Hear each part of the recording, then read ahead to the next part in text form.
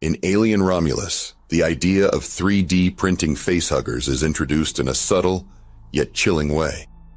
This terrifying process signals just how far Weyland-Yutani is willing to go in their relentless pursuit of weaponizing the xenomorph species. This advanced technology is confirmed via the phrase, "Specimens completed. 36, printing paused," displayed on a monitor during one of the film's more intense moments. It suggests that the company has developed a process to artificially produce facehuggers, using a form of bioprinting. Facehuggers, as explained throughout the franchise, are a crucial part of the xenomorph life cycle. These small, agile parasites implant xenomorph embryos into living hosts, allowing the species to propagate. Without facehuggers, xenomorphs wouldn't exist.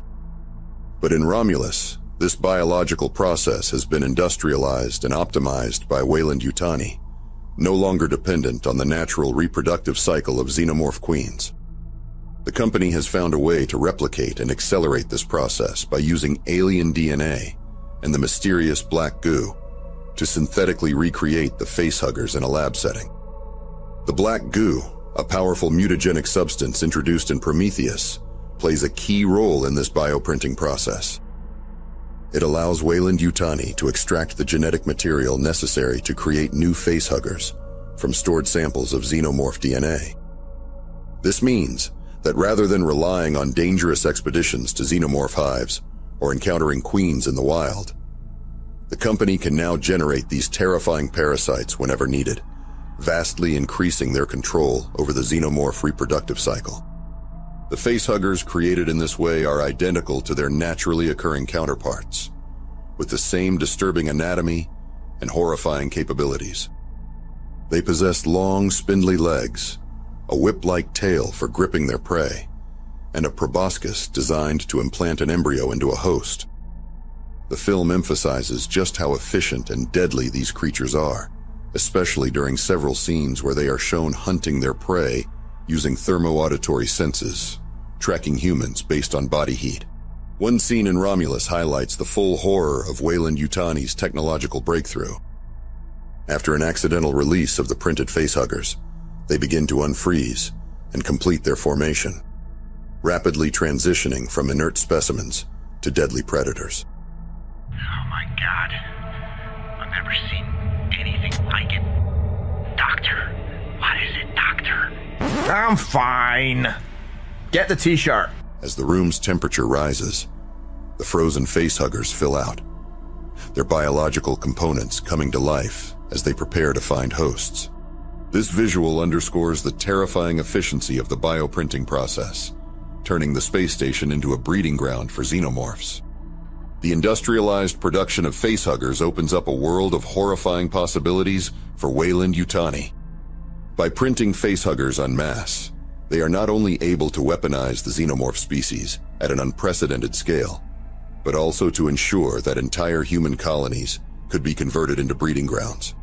This dark potential is explored throughout Romulus, where the crew is constantly on the run from these lethal creatures, knowing that even a single encounter could mean the birth of another xenomorph. The film doesn't shy away from emphasizing the full horror of these artificially produced facehuggers. While previous installments in the Alien franchise often shifted the focus to the fully grown xenomorphs, Romulus centers much of its terror around the facehuggers themselves. In one particularly tense scene, the crew is forced to navigate a corridor infested with facehuggers by adjusting the room's temperature to match their own body heat.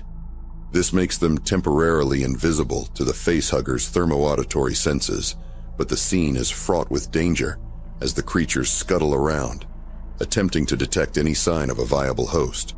Another key sequence shows the facehuggers in all their gruesome detail as they prepare to implant their embryos.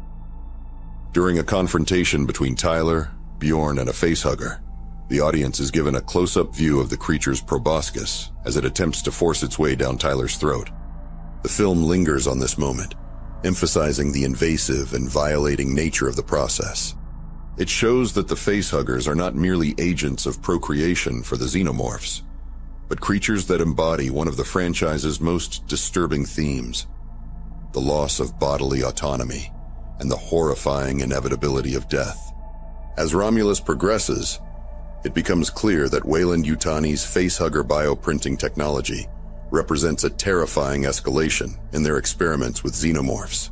The company's willingness to exploit this technology demonstrates their relentless pursuit of control, even at the expense of countless human lives. In the end, the bioprinted facehuggers are more than just parasites. They are the ultimate expression of Weyland-Yutani's cold, calculated ambition to harness the deadliest creatures in the universe for their own gain. So what did you think of this reveal of facehuggers being printed? Please leave a comment below. Also check out the I'm Fine t-shirt in our store, the perfect gift for sci-fi fans. Until next time, stay frosty and alert.